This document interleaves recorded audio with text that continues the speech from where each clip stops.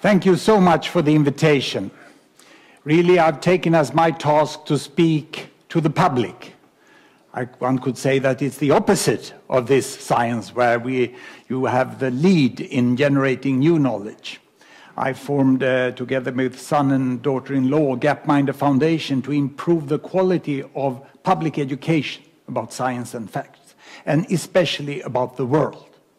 And we have done that by trying to simplify, really simplify how the world is today and how it's changing. Just look. This is the world, and we are 7 billion people. Each doll here is 1 billion. Where do they live? Where do these 7 billion live? Well, 1 billion live in the Americas, 1 lives in Europe, 1 in Africa, and 1, 2, 3, 4 in Asia. That's the main message, isn't it? It's an Asian world.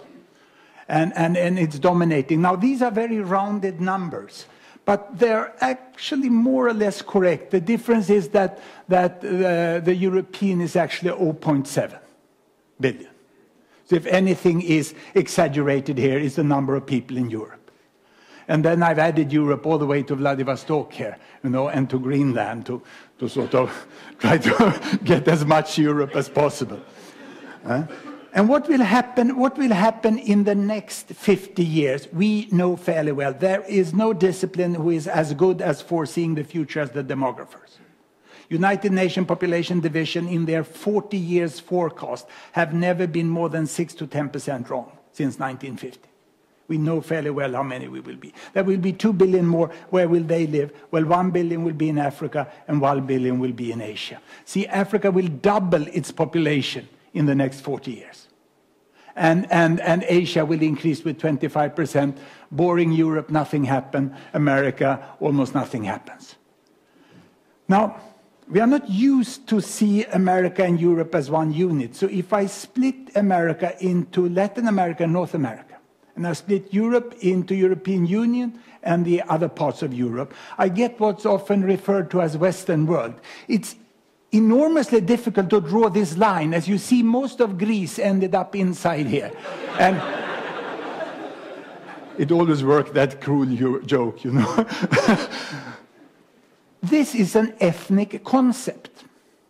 I strongly advise not to use Western world in teaching, since we don't have any definition of it. Truth always wins. And Western world has no truth. Rich Christian in genes, someone says. That's the definition of but they're not so Christian any longer. So this concept is very strange, but we still have it. But look what it will be. In just about 40 years from now, it will be 1/9 of the world population.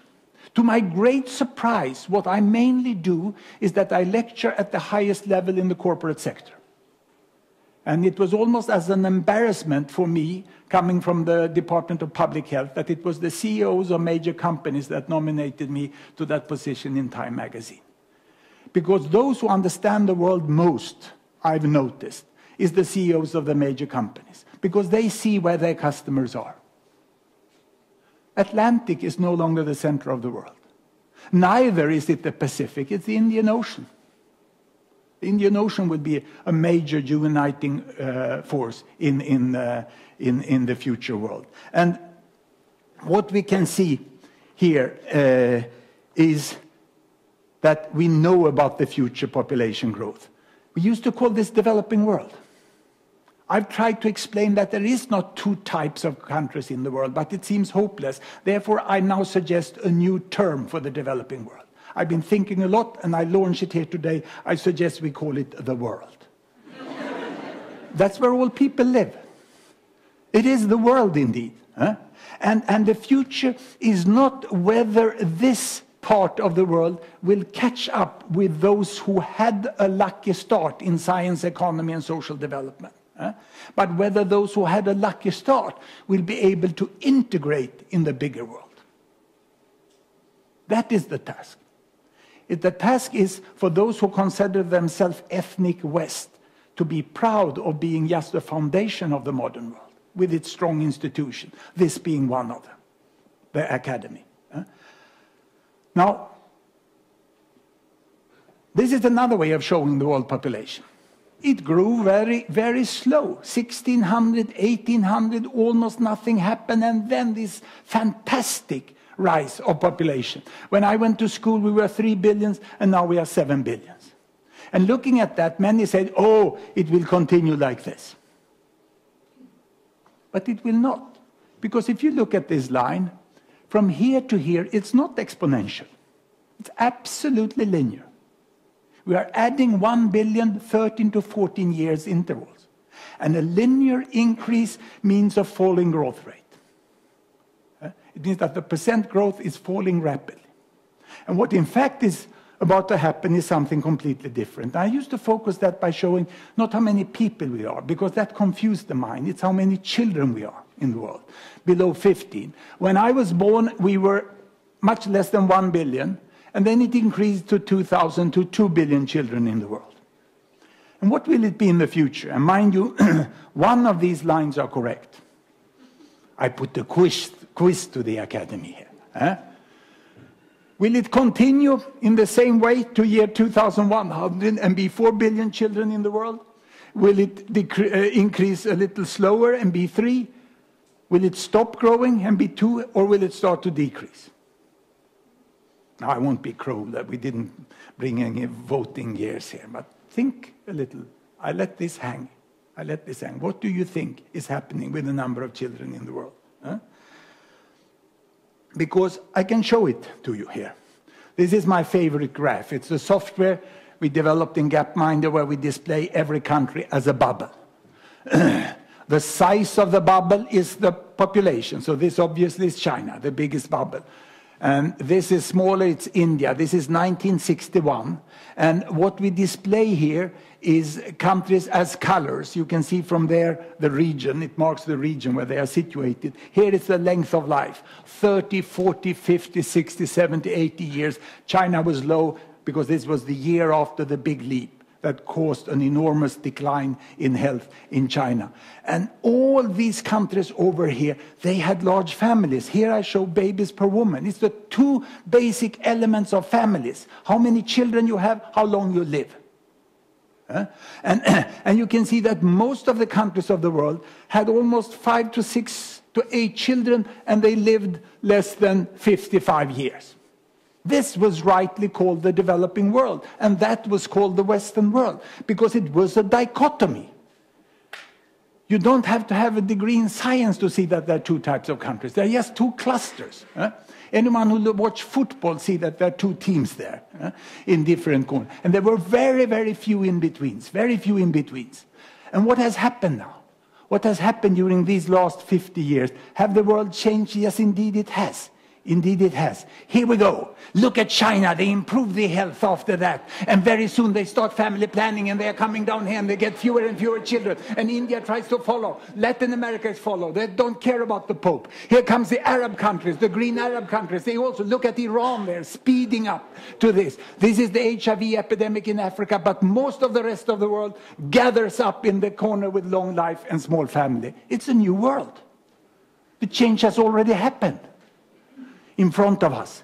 Look what an enormous difference it is. If we go all the way back, we were there in 1800. And then some countries started to improve there, and we got this dichotomy in the world. It was never as big as it was here. That was the end of colonialism, the start of independence for almost all countries. And independence is a good thing. Look here, how they got healthy, and they got smaller family, and they are up here. And it's quite interesting to see how fast it has gone. Very few people would be aware that, for instance, if we compare Sweden up there with Iran, sorry, Iran is there, down there, 1964. Today we have a situation where Iran has fewer children per woman than Sweden. There is no relation with main religion in country and number of children any longer. It's gone. And if we really look at the countries of the world, we can see that The average number of children per woman today is about 2.4. This is the average of the world. And the reason of that is, yes, indeed, countries like Afghanistan and Congo. How can I know them by heart? Because how many faces do you remember? How many cell phone numbers do you remember? Number is a bloody intermediate. It's very difficult to remember. We have found that when we put back data into graphics and we let time be represented by movement, we get a very broad understanding of the pattern. And the idea of a developing world is almost like a joke. It doesn't have any intellectual content here. Because what is this? What am I showing here? Is this a theoretical statistic? Yeah, right, baby per woman here. It's fertility rate, total fertility rate. Huh? It's the bedroom. This is what the young couple whisper into each other's ear. If they say, we shall have 2 children, we want them to have shoes, they shall go to school, they should have bicycles, we should be able to go to the beach. We have a modern world. We have what's called pillow talk. It's a wonderful expression in American English. Huh? When the young couple have pillow talk, it has been proven that in all culture they are equally good at picking the pill or the condom under the pillow. There's no problem. Everyone can do it. Huh? And what is this? This is the bathroom and the kitchen. We know in public health, but before all pharmacology, we need soap and water in the bathroom and food on the kitchen table. If you have that regularly, you live 65 years. And many attribute the Chinese government and parties' one-child policy as a reason for this. But look, it's just 1.6. As far as I know, the Communist Party of China never ruled in Japan, and they have 1.4. Neither did they rule in Taiwan, which is 1.1.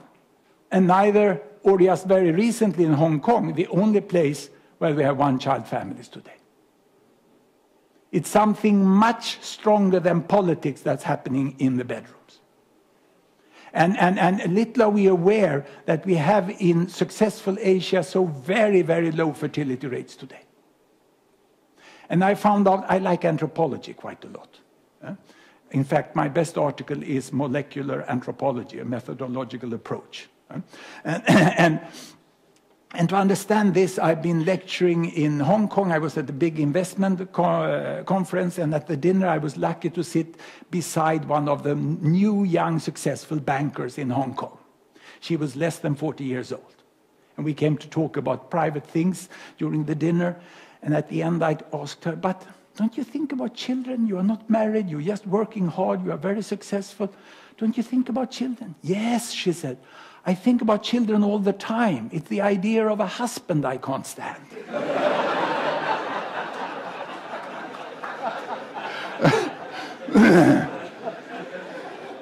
And this really shows that in Asia, we have seen an enormous social progress, not the least in China. We've seen an enormous economic progress now. But gender equity is the most toughest thing to come. Gender equity, you know. Introduce acceptance and legal right to divorce and you get more marriages. You have to change it. So this is of very importance for global demographics now, that we have so many which are low here. Sweden is by no means a low fertility country. Sweden is there. You see? See how many countries in the world that has less children per woman. The size of the bubble represents the population, and they are on top of each other there. So what is then the world look like? Well, I like photos also. This is the Catholic family in Mexico building their home. It's just like when I grew up in the 50s in Sweden. Father was building the home physically. It's the Muslims in Bangladesh acquired a rickshaw. They have decided to work hard to get a better life for their young daughters. They should be able to study. It's the Hindus in India, in Kerala here. It's the Buddhists in Vietnam on a two-wheeler already. This is the world. The most common family size in the world is two-child families. And the right answer here is 2. The number of children in the world has stopped growing. It's the most hidden important fact in the world. I call it peak child. Because we are still debating peak oil, you know.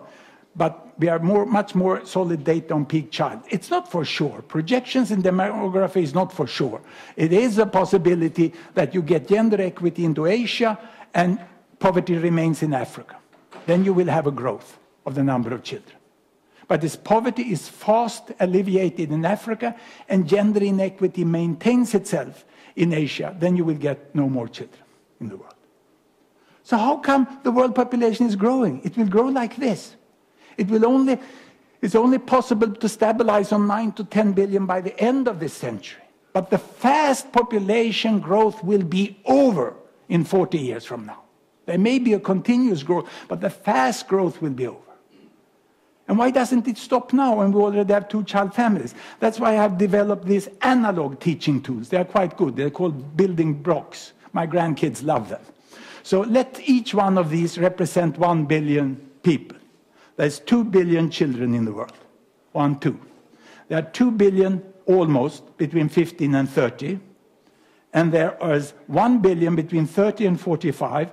1 billion between 45 and 60. And then it's my group, 60 plus. We are here on top. This is the population pyramid of the world today. You have to make it simple to show the most important. Why are these people missing? Can you see there are 3 billion missing here? They are not missing because they died. They never existed. Because there were so much fewer born before 1980. And I was born here 48, then we were much fewer born. That means that as long as there were much more than 2 children per woman, it kept increasing. Now the number of children will not increase. Why will then the population grow? Well, it's very easy to show. It's almost embarrassingly to show this in the Academy of Science. But you know the fact, the old will die. The rest, they will grow 15 years older and they get 2 billion children. The old die, the rest grow older and they get 2 billion children. And the old will die, the rest grow. Quite monotonous, isn't it? They grow older, they get 2 billion children. Then it stops growing. Then the old will die, the rest grow older, they get 2 billion children. The old will die, they grow older, they get to nothing happens. If you want to check this at home, you have building blocks with your grandkids or kids, you can control it, you know. You can do it with Lego, you can even do it with toilet paper rolls, you know. This is the most misunderstood. I have environmentalists, students who say we have to stop at 7 billion people. We can be no more people in this world. They want to kill these people. It's impossible. We can't stop now. Even if we get 2-child families overnight in the world, and in all places of the world, we'll still add this. We have 2.4 now. And we will end up with 9 to 10 billion, then it may start to shrink. Those who think that manipulation with population can solve environmental problem, they haven't understood the seriousness of the environmental problems. Because it's such a long-term thing to do this. It's really something completely different. Look at this. We cut the chessboard in half to show what we call the family mat. This is the number of births per woman, 6, 5, 4, 3, 2. This woman up there, she gets 2 children, they both survive, because here is the number of deaths per woman. -1, -2, -3, -4. The old balance, back in history, 200, 300, 400 years ago, still in the rainforest today, you get 6 children, but 4 dies before they grow up to get children themselves. And you only have 2 children who replace their 2 parents. That's a balance. But I protest when I hear people say that the population in the rainforest live in ecological balance with nature. This is wrong. They die in ecological balance with nature. They indeed have an amazing knowledge about nature. And their human rights absolutely need to be respected, but don't be naive and romantic. They have enormously high death rates. This is what the entire world had 1800. Look, the entire world was here in 1800. And then this remarkable improvement on the world average led us up to there in 1970. Then we had 5 children per woman and 1 child who died. 2 parents were replaced by 4 children. doubling population each decade, and the population bomb was written by Paul Ehrlich. It was the point where world population was growing at its fastest. And it was just because had the world population followed this line, look, has it gone from 5 minus 3, 4 minus 2, 3 minus 1 to here, we would still be 1 billion people. But the people just wanted a little margin to see that their kids really survived. And when they saw that, this is what the world population did. I don't think we can criticize ourselves for that. We didn't walk here. Had we gone like this, we would be 1 billion still. Just because of that little small deviation, we became 10 times as many. It's quite interesting to work on this mathematically, you know, because it gives the wrong, and we are there now. But of course, you saw, Afghanistan is still there. But isn't it amazing that the two worst off countries in the world, Afghanistan and Congo, today correspond to the world average in 1970? And then I have students who still come and ask me, is the world getting better? Wow, it has never improved as fast as during my lifetime. It's an absolutely amazing speed of improvement. But it doesn't mean that we are going right into paradise. It means that we change all the old problems for the new problems. And the main environmental problem still today is that 1 to 2 billion people in the world daily drink their neighbor's lukewarm feces with polluted water. But the main environmental challenge for the future, without no doubt for me, is the climate threat. But that's not now. It's in the future. Now we still have deep poverty as a problem. And I will show you more about this variation, because look here. If I go back on this one, I go back here, and I pick in 1960, I pick Vietnam and United States. Tragic war was about to start between these two nations. And what has happened with health and wealth? Well, it's quite interesting. This is what happened. Today, in the bedroom, there are less children in Vietnam than United States. The health situation is about like the early 90s, the late 80s in Vietnam today, the life expectancy. It's much better than it was in the United States when McCain came home from prison in Hanoi. And what is the big difference then? Well, the big difference is not in the bedroom or in the bathroom or in the kitchen. The difference is in the living room, in the garage, and in what sort of schools you can send your children to. And that costs money. We just heard the need for more allocation for research money. It's money. So we put money here. Income in dollar, comparable dollar, purchasing power dollar per year. Vietnam is there today, 2,800. They're not even close to United States. You have to go back into history all the way to Lincoln to get the corresponding level. Isn't this enormous? Vietnam, in living room, garage, garden, and in school, they are on par with Lincoln. In health, they are like one generation behind, and in the bedroom, they are on par with US. This means that the world today, look, when I take all the countries out here, I deselect, you have poor, rich, you have sick and healthy. And you have Congo there, and you have Qatar and Singapore here. Norway is there. It's annoying for Sweden that Norway should be so much ahead. Sweden is somewhere here in this group. You have countries all the way. You have countries all the way. And most countries are here somewhere in the middle. This is what Tom Friedman in New York Times called the flat world. You can see in the human dimension, health, number of children, and also education now, the world is evening up much faster than it is in the money. What makes difference in the world is this. And this is what makes science, isn't it? It's the money. That's why the world perhaps is most difficult to understand from the point of view of basic science. Because basic science is so unevenly distributed still today in the world. Not the capacity of the people, but the possibility to do it. Let's go back and make a comparison here. Here we are, 1800. Everyone was poor and sick.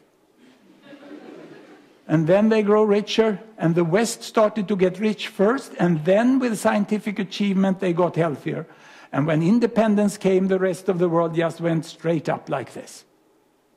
And then they went on like this. Let's compare US and China, the two big ones. There was China, there was US. And we take away the rest. This software is free of charge with all these databases. You can use it on the web, you can download it from Gapminder's webpage. US got rich first and then they got healthy. China did the other way. They got healthy first. Here Mao Zedong died, Deng Xiaoping say, let's be rich.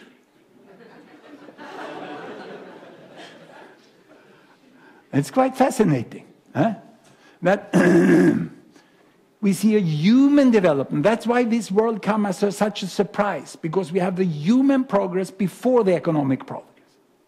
Whereas in the Old West, we had the technology, the science, and the economic progress first, and then it transformed itself into health. Now it was the other way around. And it is faster to catch up today. It is indeed much faster to catch up. Now, are people understanding this? I had the possibility to do a survey of the knowledge of the world of the Swedish population a year ago. I could participate in a very well-performed random survey to a selection of the Swedish population. I asked them, what is the literacy among 20 years old in Tanzania? Is it 20, 40, 60, or 80%? How many babies are born per woman in Bangladesh? 5.5, 4, 3, or 2.5 babies. What is the life expectancy? How long do the Vietnamese live? 45, 55, 65, and 75 years. And people had a high response rate to this question, and they checked it. There were no jokes. You know, sociologists have good ways of doing this. And this is the right answer. The right answer is 80% can read in Tanzania, 2.5 children here, and the Vietnamese live 75 years. And this is what the Swedes think. It's quite strange. It's only, what was it here? It was only 4%, 5%, and 6% of the Swedes who got the right answer. So I went to the zoo. We have a nice zoo here, and I asked the chimps there. It was 25% who had the right answer. I mean, Swedes score way below a random. That means we are not facing ignorance. We are facing a preconceived idea that Tintin's world still exists. Banned Spielberg's film on Tintin. Because it's that, you know, wanting to remain in a colonialized world, this attitude of the West, that they should remain here. And there's a big difference. They think it's foreign. They think it's twice as many children per woman as here. They think they live 55 years. They take 20 years away from them. And to me, this is amazing that our educational system, and I won't give you the results of the professors at the Karolinska Institute. We have ethical rules in our university. So how does then the income distribution look like in the world? Well, you can look at income like this. You just take dollar per day for people. $1, $10, or $100 per day in purchasing power, not market exchange rate, because in some countries the money is much more worth. So I asked all people in the world, come down. These are 10 years old data, but because these surveys are done with big intervals, and the income distribution in the year 2000 looked like this. Still the colonial hump. Some countries here ahead of the others, and then the rest over here. A little more than $2 a day was the most common income there. And of the total amount of money in the world, you can see that the 20% richest, they got 74%, and the poorest 20% got 2%. But the most important is to realize that there are people all the way here. And let us see how the pattern of this distribution have changed. How the pattern of this distribution have changed. And I'll go here to do that. This is Africa. This is OECD, as close as we can get to a definition of the West. This is Latin America, a green anaconda with all incomes you can think about. This is East Europe, the former Soviet area. This is East Asia with China, and this is South Asia with India. And that was 2000. Now, we go back to when I was an exchange student in India. That was really rewarding. 1972, I studied public health at St. John's Medical College in India. And before starting the public health course, I did 1 week in medicine. I just came from medicine at Uppsala, sat down in the same course there, and I made the discovery of my life during the first 30 minutes. Because I was quite a nerd in school. I studied quite well. I was in the upper quarter of the courses. I got good scores. I studied hard. I came to Bangalore. I fell down. I was in the lower quarter. I remember in X-ray they showed an angiography of the kidney. That's a kidney hypernephroma. It's a cancer. I know it, but I won't say it. I let them talk first. And when they have spoken, the Indian students, I had nothing to add whatsoever.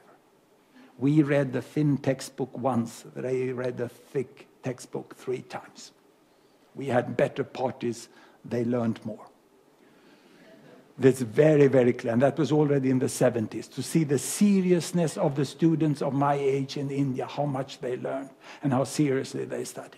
That was, I saw something coming there in Bangalore already in the 70s. And that has just become proof. This is what happened to the world. Can you see the population is growing and billions is getting over the poverty line? They slip backwards. In the year 2000, it was here. And if we now slide it into the future, this is what happens. So on this logarithmic, this is projections from the World Bank, the hump is gone. See, mighty China is coming here, and the front of China is already down here. And they are getting away, more and more people getting away from the poverty line. So the world today has to be understood as, unfortunately and sadly, still more than 1 billion of our fellow human beings in deep poverty, not having food for the day. Extremely wealthy nations over here, and the majority in the middle. The majority in the middle. And let me give you some reflections of what this means. This is the poverty line. To me, it's very simple. I did food security research and studies on famine in Africa. It's when you go to bed hungry, when you are below poverty line. This is the disease. I have the permission of the families to show this. This is the disease in the famine area, spastic paralysis of the legs that we studied. Turned out to be related to both malnutrition and toxic exposure of cyanide, dietary cyanide from the diet. Very rare disease. You haven't heard about it because it's toxic nutrition. It doesn't transmit to the rich. Ebola you've heard a lot about because it can transmit to the rich. But toxic nutrition diseases are no concern of the rich. They don't leave poverty. And this young guy, he borrowed a shirt for the photo. He wanted that. We called it Conso. It's dominated by this bitter and toxic cassava root. The best solar energy supply system in the world is the cassava plant. It produces more dietary energy per hectare than any other plant. But it's toxic, and we had this. So that's my way through chemistry. And I come to sort of have the privilege to have exchange with people in deep poverty. This ain't beautiful. These people carry their poverty with dignity, but they hate it. They hate it. They lose hours every day fetching water, fetching firewood. Of what use is electricity? These women can tell. These women can tell. The number one they want is electricity. Give us a bulb. The best way of liberating young girls is to get electricity and one light bulb so that they can study at home in the evenings. Build the power stations, supply electricity. The best way to fight it. Many have got this very, very wrong in the public debate about the environment. And I can show you what economic growth is.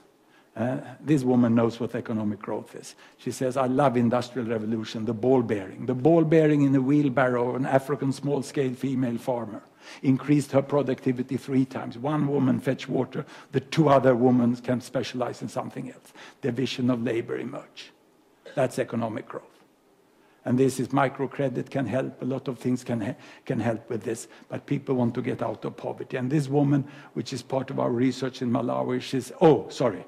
It's an education in Swedish here. Out of poverty, it says there, fattigdom. She thanks for the school. She thanks for health. The government paid the staff. The aid paid for the book and for the mosquito net. And we love the World Bank's credits to this tarred road. The infrastructure of the road, I can reach farther. I like my freedom and my rights. Because my husband is a good husband, but he's in town working to earn money for a house for us. Meanwhile, I have to have my rights defended here in the village. The microcredit for the bicycle was great. But I want to have a market for my product, or more than anything else, I want a job. Why don't anyone here invest in a textile factory? And information, the cell phone technology was great, and I have a dream. Give me electricity and fertilizer. That's what you. But these are the 2 things that the aid from the rich country never give poor women in Africa, because they don't understand how important it is with electricity and fertilizer. So your molecular frontier have to explain that. I colored this very, very, if you are a little leftish, you write left-wing policy, you have your stuff over there. If you're a little more liberal, you know, and market-oriented, you have your stuff on this side, you know. And it's when all these things comes together, that's what creates a good society. That's what creates a good society. And here, poverty line is very clear what it is. You need food, you need clothes, you need shelter, you need school. Those are the 4 things that poor people mention all over the world as the most important. And ball bearing can be understood. I just want to promote the Swedish, not the invention of the ball bearing, but the improvement of the ball bearing is a Swedish thing. So Yi Gang is also an interesting person. Let's go to the middle of the income distribution. Yi Gang is head of SAFE, and surely people in China have, and at the top level, have humor. Because SAFE, the abbreviation, is for State Administrator of Foreign Exchange, the biggest safe in the world with money. So he sits there and thinks, I have $3 trillion US, what shall I do with them? And they're quite capable, the people who handle the money in China. I've had the privilege to lecture together with them. They are quite capable, and they really think. So this is how it looks. The foreign exchange in China from Deng Xiaoping started here. Nothing happened in China. Can you see nothing happened, nothing happens? And then 95, 2000 happened. Then the amount of money, this is the money. China sells their products and they buy less. They sell more, they buy less. And the difference between that, it accumulates, and it accumulated like this. And here they acquired the Volvo company, and all Swedes understood. These are the things that make sense. This is what you think if you look at a linear axis. I think this is one of the best education of linear and log you can have. On a linear axis, it looks as nothing happened for many years. Let's change it. And I'm the type of professor who can change inside a PowerPoint. I used to be able to do that. Let me see. I go there and show. I go to axis. It's a little terrifying to do this. Right mouse button, format axis, and you ask for logarithmic scale. You close and you go back. Completely. Isn't it beautiful? And students think that logarithmic is when you lie, logarithmic lie, and linear is when it's the truth. This is the truth. It just took 1 year for the market reform and the opening up of the Chinese economy, and they started to grow like this. But when you are very poor, you don't see it. Because the Chinese had such a low economic levels, you couldn't see it. The Chinese economy was down here. No one could see it. And when I keeps growing, I'm growing, you don't see it until now you see the growth, isn't it? You know, and here you buy the Volvo company. You know? Then you understand it, you know. This is what is the problem, that there's so much hidden progress in the world today. So we don't even see it. Let me show you here. I have a rise, I have a final here. Time on this axis. 1800, 1900, 2000, and beyond. Money here. You see, I'm obsessed by money. We in public health, we love money because we know how to use it. There's no point in having money if you can't use it right. So you know how to invest it. $400 per person, 4,000, 40,000, logarithmic axis. We start here, and in my final, I have United Kingdom, 1800, richest in the world. United States, trying to catch up with the colonial master. Everyone wants to catch up with their colonial masters. That's what life is all about until you've done it. And Sweden, Japan, and China was the same point. Sweden is just the Japan of Europe. Lot of pine forest and the king up north, and they maintained independence. South Korea, Ethiopia, India, Brazil, Tanzania was down here in this group. How did the economy grow in these countries over the last 200 years and plus? For those who come, wasn't that the principle of the academy here? And the academy did some crucial investments to help Sweden to rise. And this is what happened. Not much happened in the economy. Here it started. Can you see? When China goes down after the onslaught of the European powers and the Opium War, Sweden starts to lift a little ahead of Japan here. And the United States haven't catched up with UK less. The rest are down there. Then Sweden starts there, but Japan starts to follow. United States overtake United Kingdom. And Japan tried to follow, but the Second World War, they fall back. And then they come after that. And Sweden catched up with UK, Sweden catched up with US, Japan catch up here, and here comes Brazil, but they go into a dictatorship. Here comes South Korea. South Korea overtakes Brazil, and China and India is coming, and down there Ethiopia and Tanzania. Isn't it interesting? What you can see here is that the rate of catch-up of Sweden was slow. The catch-up rate of Japan was faster. It's exactly the same rate as South Korea. My first car was a Volvo, then I had a Toyota, now I have a Hyundai. It's very straightforward, very easy.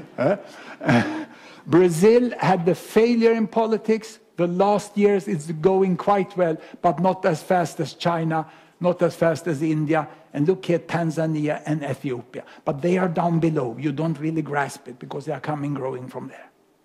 So science still dominated up here, but look at all the people that are coming. And in number, just in number, the potential scientists, the capability, combination of intellectual capacity and fantasy that creates scientists. We have a number, tenfold bigger number coming now that will get the possibility to study. And when will it happen? I've developed a stick method for projection. I do like this. And then I do like this. So can you see Lehman Brothers' footstep there? That's Lehman Brothers. These small crises has nothing to do with the future. They're small things. It's a wind. It's that these richest countries grow slower and slower. No one overtakes them, but everyone catch up sooner or later. And I've calculated that the catch-up of India and China will be 2048, the 27th of July. It is my 100th birthday. And I do this stupid precision to tell you the psychological importance of realizing it may happen in our lifetime. And it most probably will. I was at an investment conference, and one of the biggest investment conferences in Northern Europe. And I had lunch with 3 of the analysts from West Europe. They mentioned 4 reasons why China would fail. It was the energy, it was the democracy, it was the labor situation, it was the social tension, more or less like this. I had dinner with 3 Chinese analysts. They said there are 4 big obstacles that China has to solve. It was the same. It's just that their attitude was we know them and we will solve them. We have to solve them. But the attitude of the Europeans is that these problems exist, so that's why they will fail. It's such a difficult... First, the population in the richest countries here, they don't know what has already happened. They're 25 years behind. And then they have the idea that the catch-up will never happen. It will. It's on its way. It's quite fast, in fact. And some have understood this. Some have understood this. I have to jump part of this presentation. So I'll go here. And just to show you the numbers, what will happen. This is back to my dolls, 100 millions in each. This is Europe, 15 years, 30 years, 45 years, 60 years. I told you it's boring, just a little less children, same amount in each age group. America is almost the same. Look at the dynamic situation in Africa. If Africa get 2 children per woman from tonight, they will still double their population from 1 billion to 2 billion. Because they have 400 million below 15. And 4 times 5 is 20, isn't it? And it will always remain 20.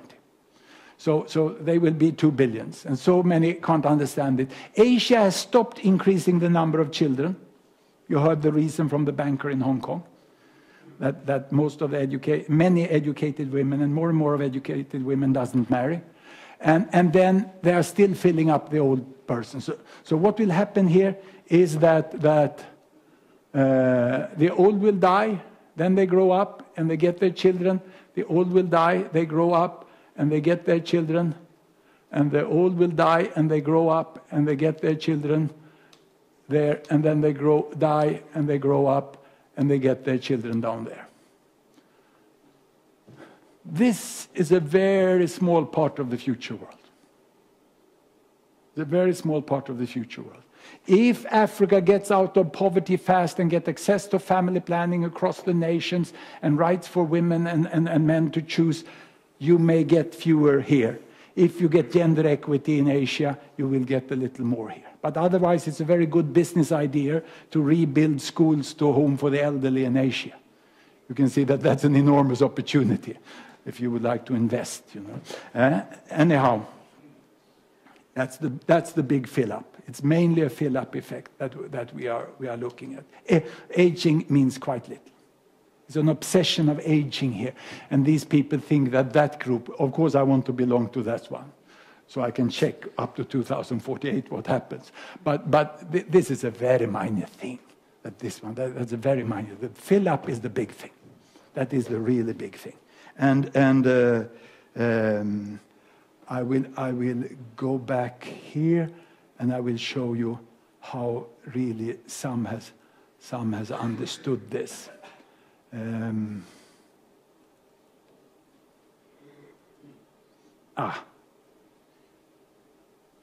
It can be tricky on stage, PowerPoint. There we go, and I have to get.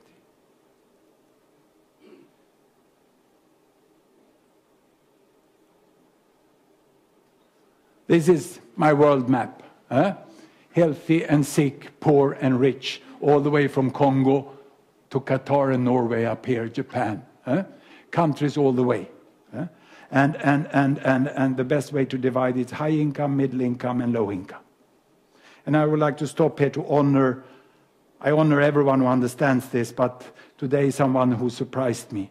On the 15th of November 2008, George W. Bush understood. And I like politicians who are going the wrong way like this, and they say, and they turn around and they go the other way. You know, Gorbachev, de Klerk, and so on. And Bush did this to a certain extent that fall. He had this headache called Lehman headache. It's a very severe headache. And he had no money. They said he needed money. So he went for the pocket and it was empty. He had lowered the taxes the good years. So when money was needed, he didn't have any money. So what do you do when you have no money? You ask your friends. He asked G7 here. And the Japanese here said, no, we don't have any money at all. Don't even think about it. We are in more debt than you are. So you have no money. Your friends have no money. You need new friends. So Bush took the telephone and he phoned a socialist Latino trade union leader and politely said, President Lula da Silva, does Brazil have any money? Yes, we have. We have been saving. We can lend you. But then we want to be in the board of the IMF. And yes, Bush said, anything, just come here. So he invited all his new friends here. and they were called G20, and it was in Washington, and see how positive. He put up all the continents. It became too many continents, but just as a show of goodwill.